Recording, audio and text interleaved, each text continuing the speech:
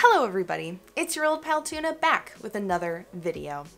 If you don't know me, yes, my name is Tuna. I am a full-time illustrator and comic artist. I have almost 100,000 followers on Instagram, and I've been doing what I do for over 10 years now. Now, we have been getting to know each other here on YouTube for the past few months, and I've been enjoying every minute of it, but I figured it was about time that I catch you up to where I am now. As I mentioned, I have been doing this for 10 years, so there is a lot to go over, and I always get tons of questions about how I became a full-timer, how I get work, stuff like that. So I thought it would be fun if we went through the past 10 years of my career, and hopefully I can impart some wisdom as to how you can build your own creative business. So yesterday I spent all day, basically, I mean it was a few hours, let's be real, but I spent all day collecting art from the past 15 years of my life, and I figured we could take a look at some of that art and while I talk about all the stuff that I've done. I will also be doing a short Q&A at the end of the video with the questions that I got over on Instagram, so you know, continue to watch until the end.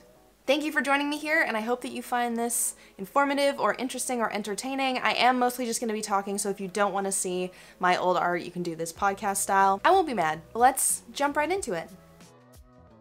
Okay, we won't spend too long here, but I did want to catch you up on like me as a child. I'm one of those people who's been drawing since as long as I can remember. I've also kept so much of that old art, but I'll spare you the really old stuff. We'll jump right into kind of like around when I was realizing that art was the thing that I was gonna do with the rest of my life. And I realized this through being a member of an online community called Gaia Online. Many of you elder millennials are probably thinking, oh my god, I haven't heard that name in years. And through hanging out in the art shops there, I learned all about taking commissions and creating art for other people. I honestly credit this time for giving me a lot of skills that I ended up using throughout the following 15 years, because you learn how to communicate with people, you learn how to take revisions, you kind of learn how to separate your ego from the production of the art. But like, don't get me wrong, I don't think this is spectacular art in any way. Obviously, I still had so much growing to do. But another benefit to learning and like getting into art this way is that I have been sharing my work online from a very, very young age. And being surrounded by other people who were on that same creative path online was really helpful in terms of having like a community and people to talk to and people to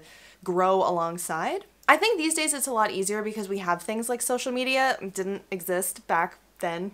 But I really feel if you've got a thick enough skin to be able to share your stuff online, or if you're thin. If your skin is a little bit thin, it will thicken while you post and you get, I mean, any sort of feedback is good feedback. You don't need to be like, I'm gonna get thousands of notes or reblogs. I've been thinking a lot about Tumblr, so apparently that's where my brain is at right now. Retweets and likes. It's not as much about that as it is learning to share your work and be less nervous about that, really. But speaking of which, let's move on to the next phase. This is my post-high school era, and during this time I was not working full-time as an artist. I knew after I graduated high school that I wasn't really good at anything else. I didn't really have any other interests, and I figured, okay, well, I guess this is my life path. I guess I better figure this out. And I'm really lucky. I have parents who are supportive and have always been supportive of me creatively and like turning that into a business. After sharing my work on Gaia, this next step that I took was to basically become a user of Tumblr. And thank you, Tumblr, for turning me into the person that I am today as well, for better or for worse. But I spent so much time there, again, finding community, finding connections with people who were doing similar things,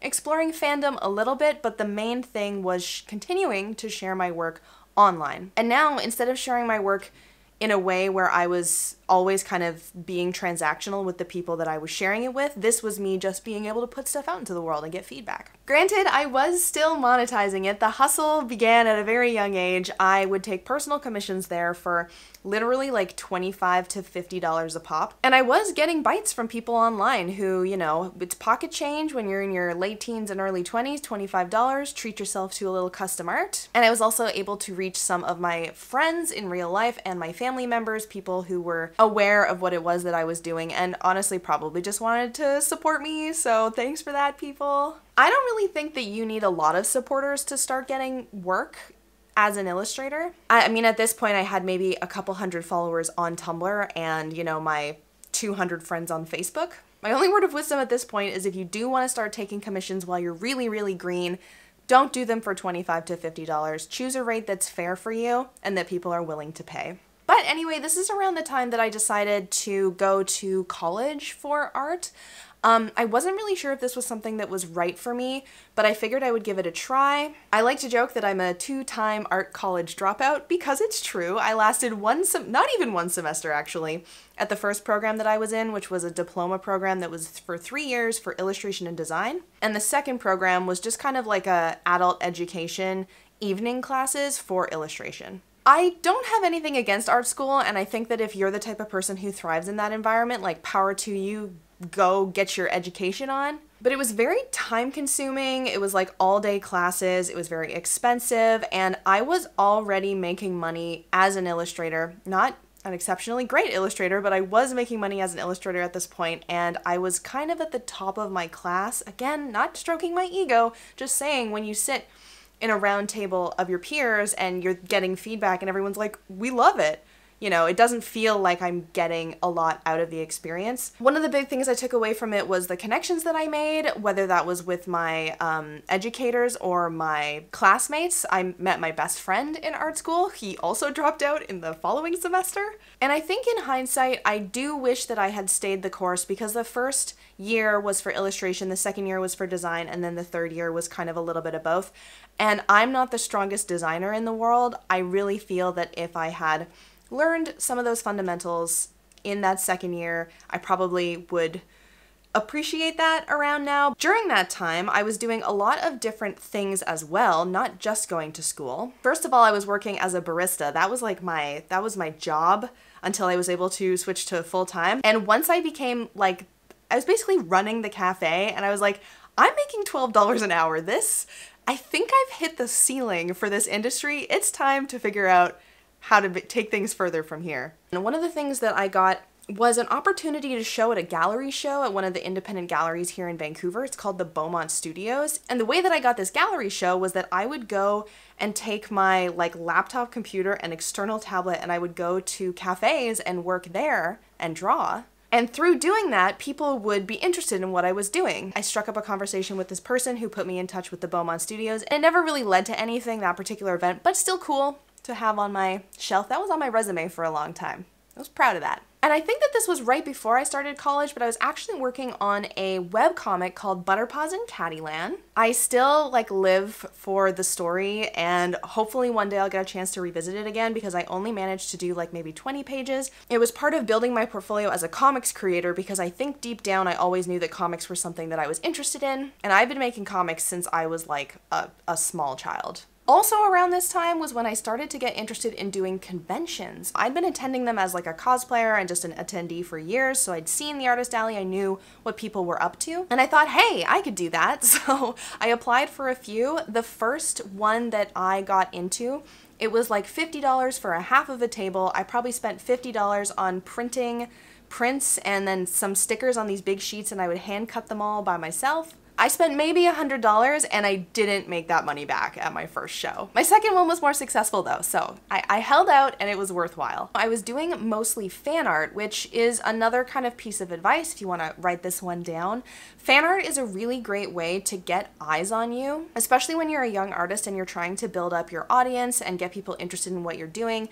By having fan art in your portfolio and at your table or on your website, you can kind of signal to the types of people that you want to attract to your work, because if you're making fan art of it, your art style might be something that people who are fans of that thing would be a fan of. And yes, there are some legal questions regarding exactly how okay it is to sell fan art, but that is not what we're talking about today. Also during this period, I was trying to find work. So up until this point, most of what I had been doing was friends and family, small-time Tumblr commissions, personal commissions, but I did decide that I wanted to try and find work, actual client work. And the only way that I knew how to do this was to go on Craigslist. Now, I think that this is old advice, and I wouldn't necessarily recommend you do this now, but back then, a lot of people would post gigs, creative gigs on Craigslist, as well as larger positions that were available, and I would go on global Craigslist, not just my local, search illustration, illustrator, comic, design, whatever, and I would blast an email to every single one. Learning to deal with rejection is like the most important thing when you are a professional artist, because you're gonna get rejected for all kinds of things, and a lot of the time it has nothing to do with your actual quality as a creator, but it is really hard not to take it personally. I mean, I still take things personally to this day. For every 10 emails I was sending out back then, I would get like one reply, and then for every like 50, I would get a job. Now, the most important job that I got through doing this was that I got connected to a comic writer over in Toronto whose name is Joey, and he was writing a bunch of short stories and hiring independent artists to complete the work on commission. We collaborated on a short story called The Builder. I think I was paid $50 a page, Canadian, which was actually pretty good, honestly, in hindsight. But more so, the value in getting to know Joey, I didn't even know the value that was yet to come. But before we jump into the next era, I'm going to leave you with two more pieces of advice from this time of my life. The first one is I just want to underline how important it is to put yourself out there, whether that's telling everyone that you know that you're an illustrator looking for work, whether that's camping out in public areas and getting attention by doing something performative, whether that's sending dozens and dozens of cold emails to people who are hiring. These days, you can do things like making sure that your social media is really up to date and you're constantly posting. You can look for work callouts on Twitter. Maybe there's like Discord communities where you can tastefully advertise what you're doing. Reddit, I don't know. Basically, at this point in my life, the way that I was approaching building my business was that I had a very clear goal in mind, and that goal was to make a living doing art. I just want to stress how I think that clear goals are really important, especially when you're early in your career. You want to set a goal that actually has a tangible completion, like making a living doing art. Like, I was making like 18 grand a year, but I was living off of it and I was doing art by the time that this next phase started. Not the last phase. The last phase I was making 20 grand a year serving coffee, but the next phase. Okay, so now I'm a full-time artist, and let me tell you how I reached that goal. Saying yes to everything. That's why sending all those weird cold emails to all of these different positions that may or may not have been something that I was super interested in pursuing was part of being able to get to that point where I was working full-time. And I definitely said yes to some stuff that in hindsight I probably shouldn't have done, or like even projects that fell apart because I just wasn't the right person for the job, but I was able to smile and charm my way into the position. The biggest thing that allowed me to do this was that through my Craigslist emailing, I managed to get a position as a junior artist for a startup video game company. I didn't really know what the job was exactly, but I realized early on that I was going to have to learn how to 3D model, and I was going to have to learn how to texture paint. These were two skills I didn't have at all. I mean, texture painting, you know, it transfers from digital painting, but as you can see, these are these weird, I even forget what they're called. They're like skins, and they're like unwrapped versions of the 3D models, and then you paint on them. And I think I did this for like 9 months with this company. I was being paid a salary, kind of, I think it was like a daily salary or something like that. The whole company left a little to be desired. It wasn't being run by someone who totally knew what they were doing. But you know what? That worked out for me now, didn't it? Due to the ongoing nature of that project and the ongoing nature of another project, the combined income of those two was enough for me to be like, I could definitely do this full-time for 3 months and pay all my bills, no problem. And that other job was I was contacted by a company to do a comic for a project that they were working on, and they found me through my presence at the Vancouver Comics Festival here, and they had me like on the website as a creator who was there, and they said that they'd found me on the website and reached out to me to be a part of the project. And they knew that I knew how to make comics because I had The Builder, Butterpaws in Caddyland, and I think some other stuff up on my portfolio website. So tip number XYZ, be sure to have the work on your portfolio that you want to be paid to make, if that makes sense. So like, if you want to make comics, you have to have comic pages in your portfolio that show to a potential client that you can make those comics. So between the two of those, I was able to make a very meager but sufficient income. But that didn't mean that I stopped taking other work. A few of the strange things that I had on my plate at this time, I did some work for an ad agency, and this was work for hire. And I had gotten this through a recommendation through someone that I met at art school. So we are beginning to realize that connections are the basis of having a sustainable creative career. Keep that in mind. I also did some freelance for a company called ZipTrek. I designed this like weird Sasquatch logo, and then I did some other illustrations for them down the line through their creative director, who I think was like friends with one of my parents or something like that. There was like a chain of connections. So again, connections, but me having that portfolio that shows that I do know how to deliver a product.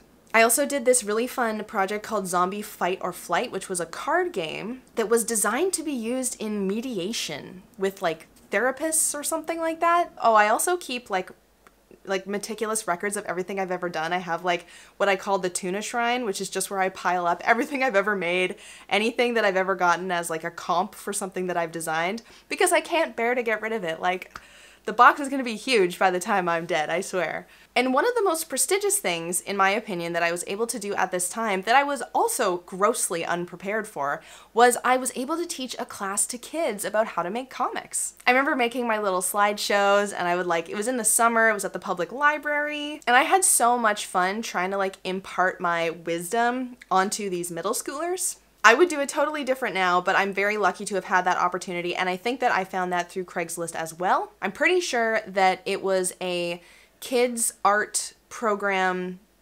company that was like, we're looking for people to teach art classes, and I sent an email in being like, I make comics, I could teach comics to kids, and they took me up on it. So don't be afraid, just send an email. It never hurts to ask. At this time I was also doing personal commissions, but I think that this all bundles into you can tell that I'm fumbling around. I'm not really secure in my style. I'm kind of just a production artist rather than someone with a clear vision, but that's all part of the process, isn't it? And I was still doing conventions as well. I started moving on to producing very early merchandise, but I didn't have the capital that I needed to invest into making more exciting products. So I was still hand making the living daylights out of everything and mostly doing fan art, but moving into the next era, that's when things began to change.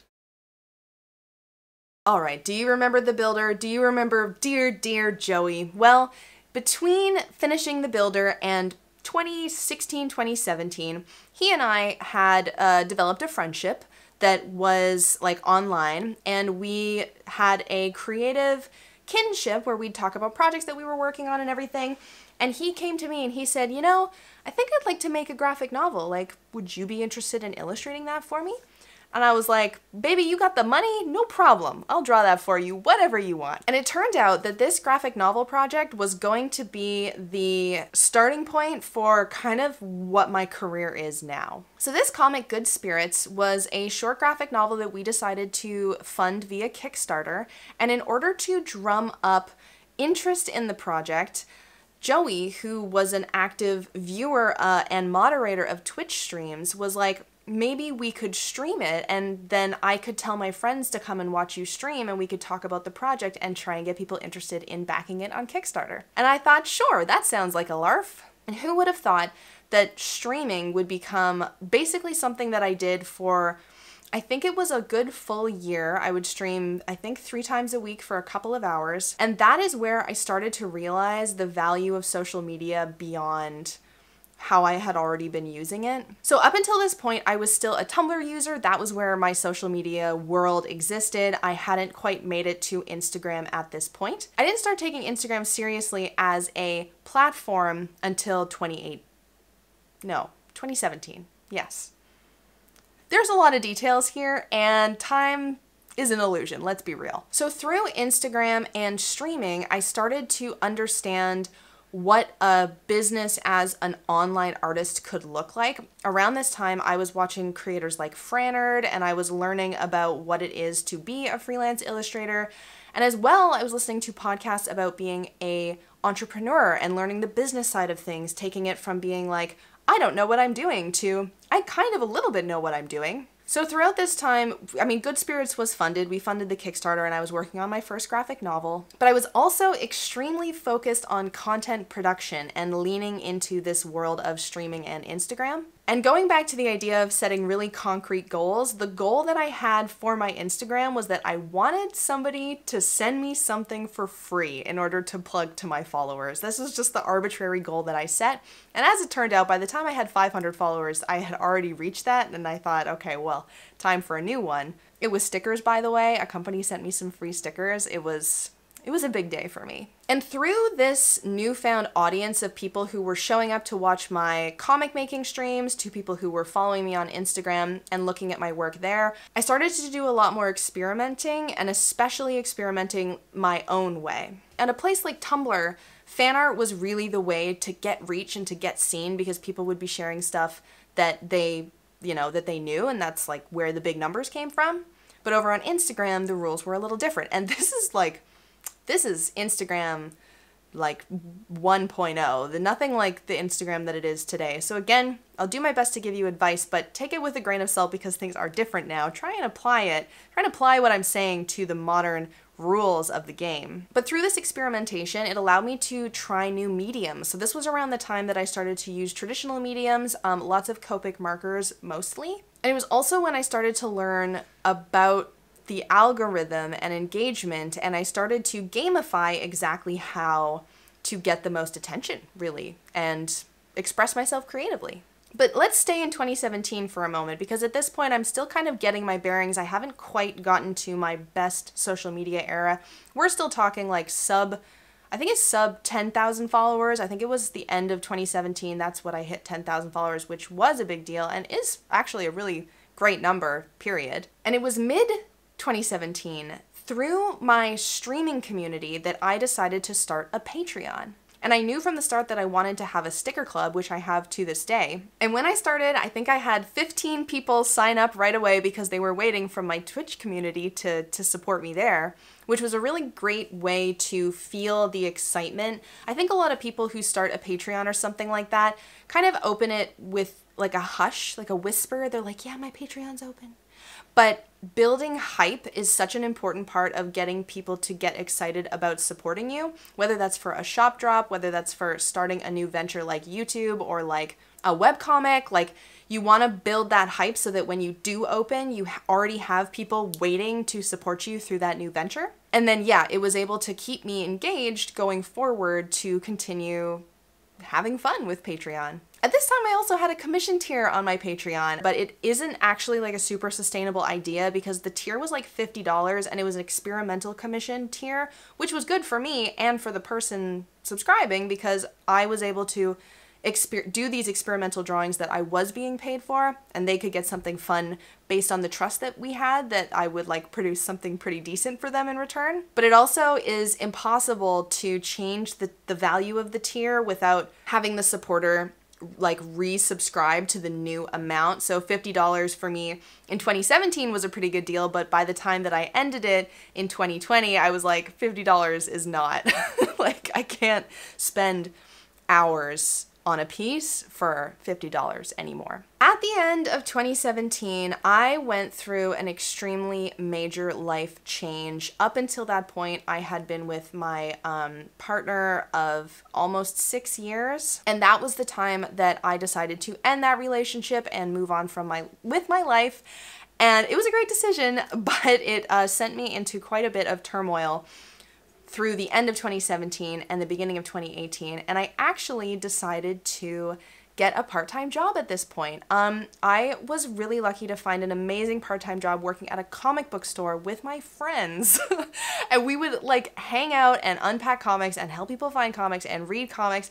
It was the best job I've ever had. And while it did sort of feel like a step back from this full-time work that I had been doing for a couple of years, it was really important for me to not have to be constantly worrying about the hustle while I was taking care of myself. So if you do find yourself in a position where you have to take a step back from the grind of being a freelancer and working as a small business owner, like, don't feel that that's the end. It it could just be a little hiccup. You just do it for as long as you need to. So let's get into 2018. Now, 2018 was kind of my best year. At the beginning of 2018, had 10,000 followers or so, or I had just passed that, or I was just about to pass that.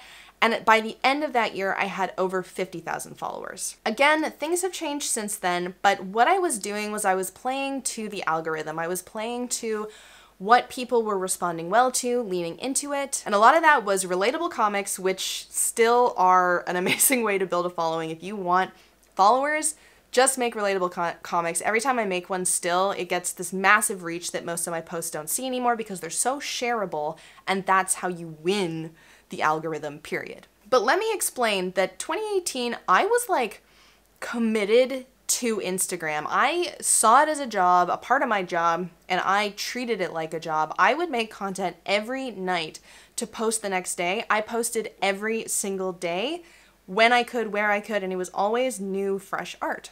But anyway, it was around mid-2018 that I decided to quit streaming because I was dealing with uncomfortable parasocial relationships that were bordering on stalking and harassment, and coupled with what I felt was an overly demanding schedule. Like, in order to be successful as a streamer, you need to show up every single time that you've scheduled a stream, and you need to stream as much as you possibly can. And with my new relationship that had began around this time, I decided to take a step back, retire, and no longer have that weight on my shoulders. Now let's go back to Joey. I think it was mid-2018 that we decided to do, oh no, it was early 2018. We decided to do another graphic novel together. This one was going to be a horror comic. It was going to be called Be Haunted, and it was actually based on my experience with having a social media following and having this kind of like streaming snafu of people being a little bit too demanding of my time and my energy. And we translated that into a graphic novel that we decided to take to Kickstarter again. So I believe we ran the Kickstarter around the middle of that year. We were successful in funding it, and that became the project that I was working on and making most of my money from through almost the end of 2019. As well, I was working on some other client work. I don't really remember how exactly I got connected, but I have on and off done work for this video game company locally where they will sometimes have me come in and do sort of grunt graphic design work for hourly pay. And then they also commission me to do these promotional illustrations and these employee anniversary card illustrations, and that's actually something I still do to this day, and that started back around 2018. I was also doing personal commissions at this time, but I do think that you can see that I'm still finding my style. Like, you can see that I have a certain way of drawing people, but my control of color just isn't there, and when I look back at it now, like, I don't feel that my commissioned work was very strong at this time, but my personal work, that's where my spirit was. I was also doing conventions all through this time period, experimenting with new products. A couple of other gigs that I did during this time. I was a colorist for a comic project.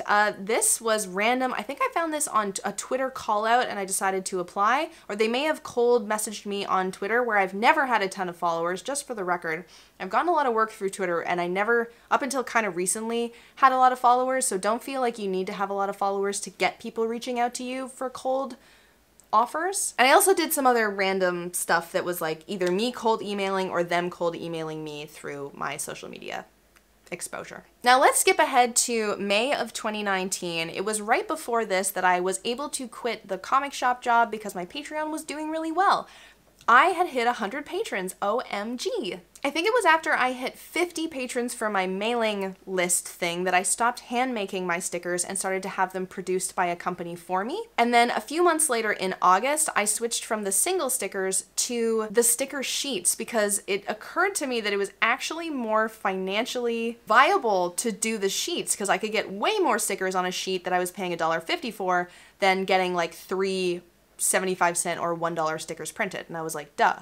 In 2019, I was like starting to come into myself even more. I was doing a lot of experimenting with traditional mediums, and this was how I found my love of acrylic gouache, which, as you know, if you've seen any of my other videos, is my favorite material to use, period. And by the end of that year, Be Haunted was finished. We were sending it to print, and wow, the end of 2019 was sure looking great. 2020 couldn't possibly be any different than 2019, could it? Now, before we get into the real fun, the real meat of 2020 and 2021, one of the side effects of finishing Be Haunted was I entered into an extreme creative burnout. I was grinding to finish that graphic novel, and afterwards, it was like the tank was empty. By the end of 2019, my social media following on Instagram had grown from 50K to 80K and stagnated. So this was around the time that the algorithm started to change and posting every day wasn't what it wanted anymore. I don't remember if this was when Reels came out or if that was slightly afterwards. But either way, I was dealing with creative burnout and not seeing the results from social media that I had been used to seeing for the 2 years prior. So where did I go? I went back to the drawing board. All right, the whole pandemonium situation, long story short, I ended up in Ireland for pretty much the entirety of the lockdowns and whatever. And luckily, I had work already signed up to go from that point, so I knew I was going to be employed through the pandemic no matter what happened. So while I really wasn't in a creative space personally, I had work to do. The main thing that I was focused on was my next graphic novel, which is called The Unfinished Corner. This was a project that I was approached to do, I also believe, through my Twitter following. The publishing company Vault was starting an imprint for middle grade comics called Wonderbound, and they wanted me to team up with this writer to make the comic The Unfinished Corner. We'd hashed out the details the fall beforehand, but I was starting production in 2020, and that was basically what I worked on through like the entire year. I was also doing a little bit of personal commissions. I started taking icon commissions, which would become something that I did a lot of the following year. I also continued to work with the video game company doing these anniversary cards and stuff like that. So it's just nice to have like a little bit of steady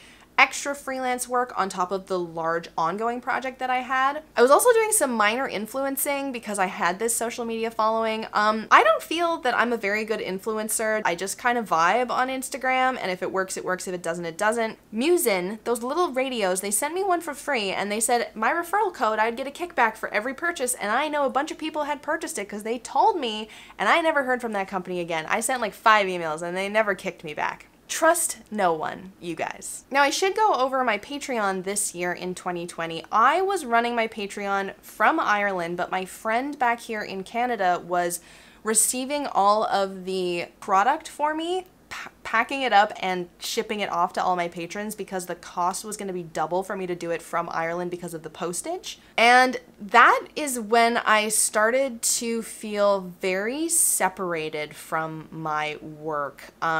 In a very literal way. Now, don't even get me started on the whole mental health situation about dealing with Corona, but like on top of like feeling the burnout, being literally away from the part of my job that I liked the most, which was the Patreon stuff, and spending most of my time working on a project that I really couldn't share because it was an ongoing graphic novel project. We were on the beginning of a downward slump, or maybe we were in the middle of a downward slump, and I tried to revitalize it through halfway through 2020. I decided to start the print side of my Patreon. So up until that point, I had just been doing stickers, and then I moved into sending out prints and packages as well. And I also was able to take advantage of something called print on demand, which is like companies who can make merchandise to order and fulfill it for you. The one that I use is called Printful. I highly recommend it. I'd love to do a video specifically on that sometime. But I used it to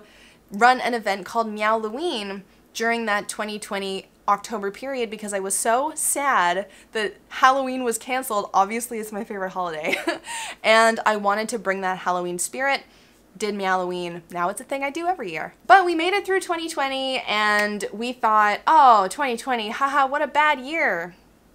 Couldn't get worse. Nope, we were wrong. So as the pandemic continued on into 2021, I was still not having a great time. I finished all of the work on the Unfinished Corner graphic novel, which was such a monumental achievement. This was a year when I did an absolute unbelievable amount of icon commissions for people. That became kind of my thing that I was doing through this year. I had so much fun doing it, not gonna lie. I think I ended up doing a ton in 2022 as well. And again, I had some work with the video game company doing more anniversary cards, and I was also doing some freelance comics, like this weird one for this tech company of their mascot characters. One more thing that I wanted to mention about this period of time is I was lucky enough to be getting work coming to me. So a lot of the stuff that I was doing freelance was with previous clients, with people who had referred me who were previous clients, or directly through social media, whether that was personal commissions or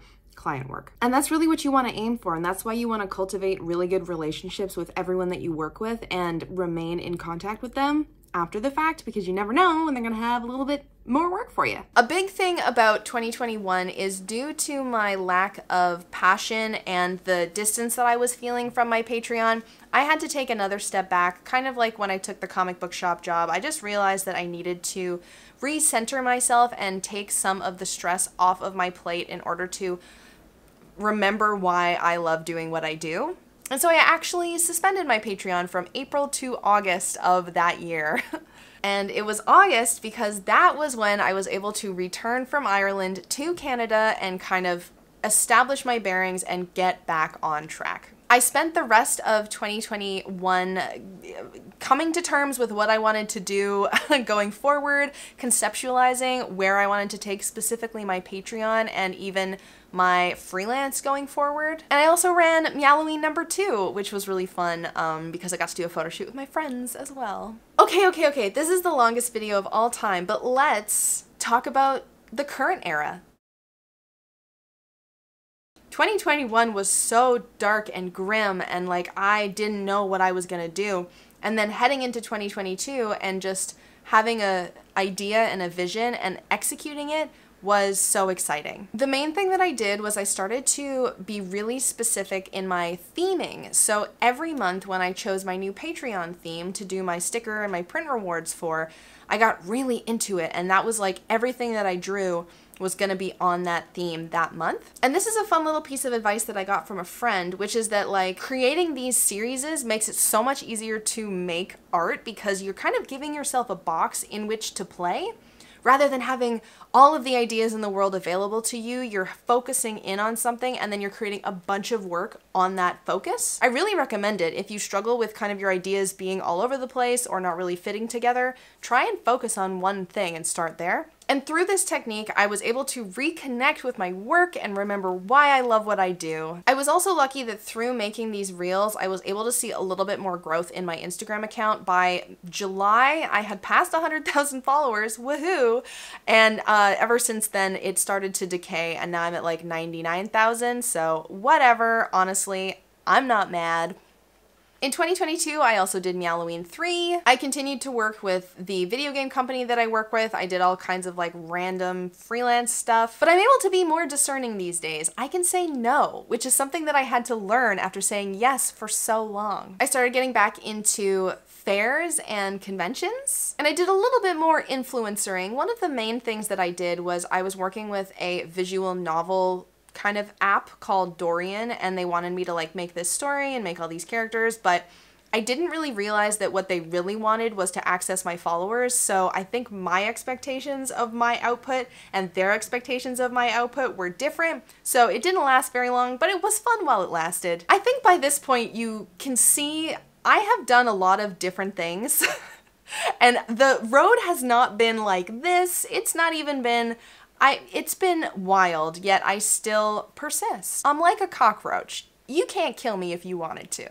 And now here we are in 2023. I'm trying something new with the YouTube. I'm trying to make this my work-life balance era because I've never been very good at finding that, or it's like a constant pursuit of what that actually looks like for me. And if I'm honest, I do think that I'm in a little bit of a slump here after the success of 2022, but somehow doing this video and doing all this research has been really reinvigorating because I realized that these slumps have happened before, and just because I'm in one doesn't mean it's the end, and I can find my way through it. And you know what?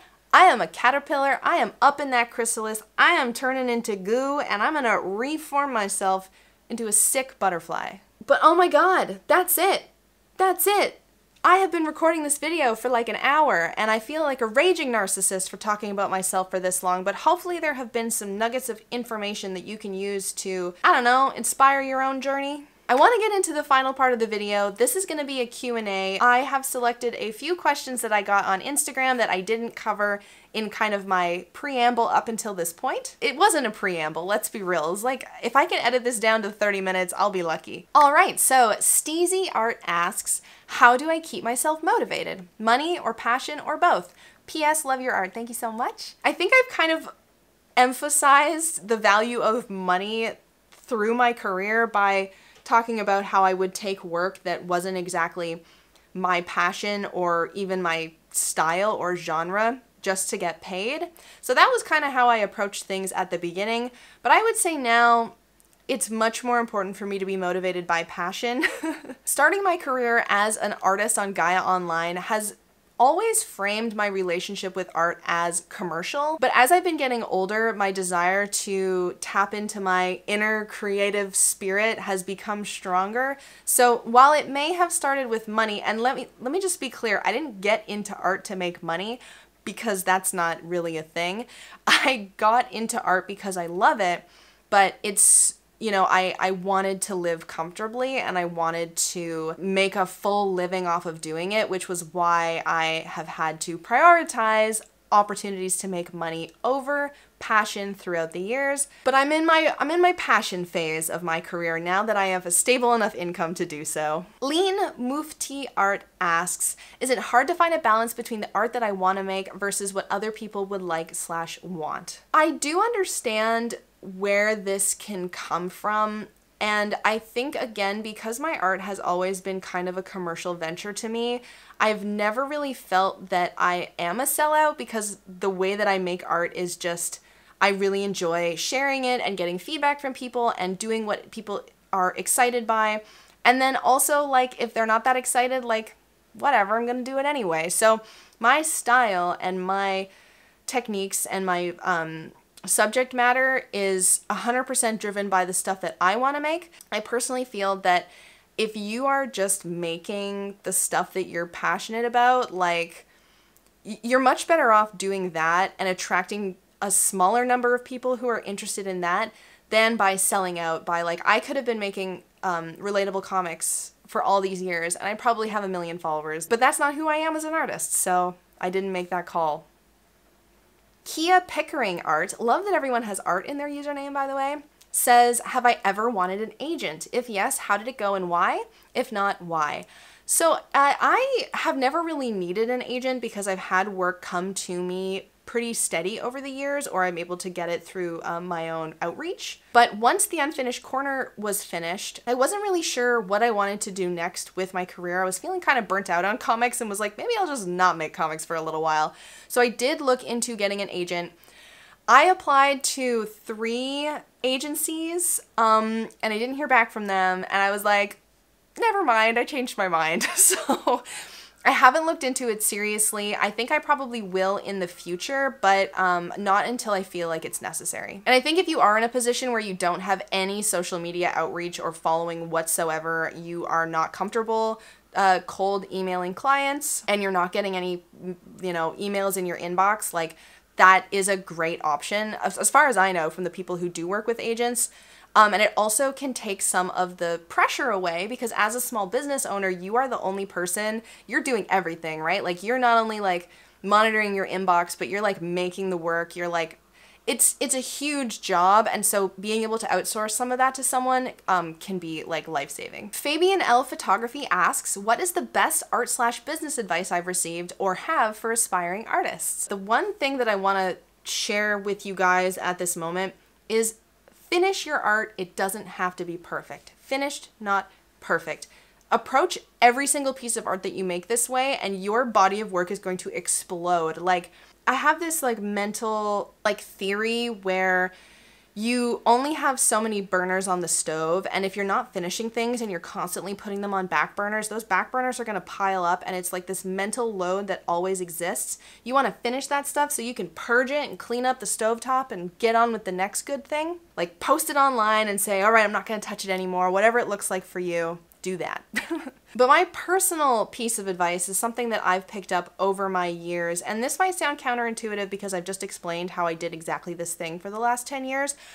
Don't monetize your hobby too soon. So, like I said, I've been monetizing my work since I started making it when I was 14 years old, and I do think that it stunted me in terms of my creative growth. I had to do a lot of that growing while also relying on making art for income. So if you can, before you decide to take commissions, before you decide to take client work, before you decide to maybe even post online, but I would just post your journey, period, because I don't think it hurts. It's fun to have a record. I literally went through 15 years of like accounts on other websites to find all of this stuff that I've been showing you all this time. But take time to explore your creativity, try new mediums, try new subjects, try new styles, because once you commit and start advertising your work for sale, it becomes a lot more difficult to find the time to explore those things. One last question for today. Danig Draw asks, what is the biggest surprise I've gotten on my journey? Do you remember that I mentioned earlier in the video that I ran a comics class for middle schoolers in 2015?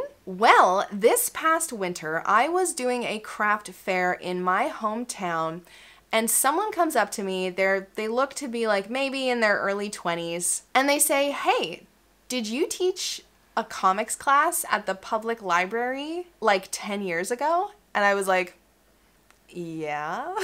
And they were like, oh my God, I was in that class, and by being a student of you, you encouraged me to keep making comics, and I still make them to this day. And they pulled up their phone and they showed me the comics that they were making. And I was like, yo, I never expected to see any of those kids again. Why would I? It hadn't even occurred to me that a 13-year-old in 2015 is now in their early 20s. But it's really amazing. Like, these kinds of impacts are the things that keep me doing what I do. Like, when I reflect on what gives me the most satisfaction about my job, it's not accolades, it's not having a book published in a bookstore. It's all the messages that I get from people explaining how my sharing of what I do has encouraged them to do their own thing with art. It can be frustrating being self-employed and being a public artist figure, whether that's like the algorithm or looking for work or getting rude comments on what I do. Having people reach out to me and tell me how I've impacted them is like, it's worth 1,000 terrible comments. So that's where I want to leave you guys with this video. This is who I am. I'm Tuna. I'm here now. I have been up, I have been down, and you can do it too. I don't see any reason why you can't do it as well. I'm not the best artist, but I have resilience, and I've made it all this way. If you enjoyed this video, please subscribe to me here on YouTube. I am building up this community. I am having so much fun sharing what I do with you through this totally new lens. Actually, it's not that new. I got this lens in 2020, so. You can also pop on over to that Patreon I've been talking about and support me there. It means the world to me. There is all kinds of extra fun stuff. If you want mailables, I have stickers, prints, always on a new theme every month. But I also have all kinds of behind the scenes content like sketchbook flip through videos, monthly podcasts. Just like this video, you can listen to me talk for 45 minutes straight. And I even have a food blog, so be sure to go check it out. There's a link below. Okay guys, that's it. That's the video. Thank you so much for watching, and I will see you next week. Bye-bye. Goodbye.